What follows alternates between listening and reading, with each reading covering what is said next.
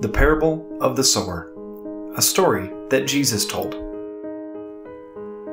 This is Jim. Jim is a farmer. Every year he goes out to his field and throws out the seeds. Some of the seeds fall on the path. Because they can be easily seen, the birds come and eat them.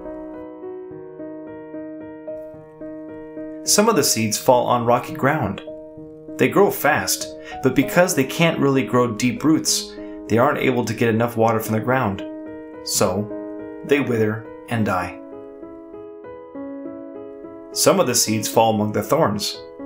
They aren't able to grow there either because the thorns take away the space they need to grow. But the rest of the seeds fall on good soil.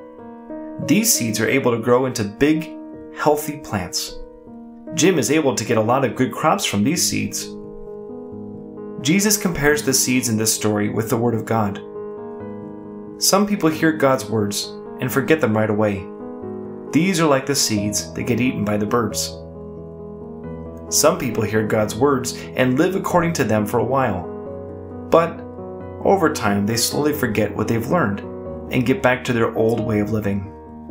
These are like the seeds that fall on rocky ground. Some people hear God's words, but because they have so many worries, they don't even take the time to think about what He has said.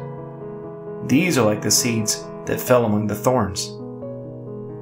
But the people that hear God's words and live according to them are like the seeds that fall on good soil and grow to bear large crops.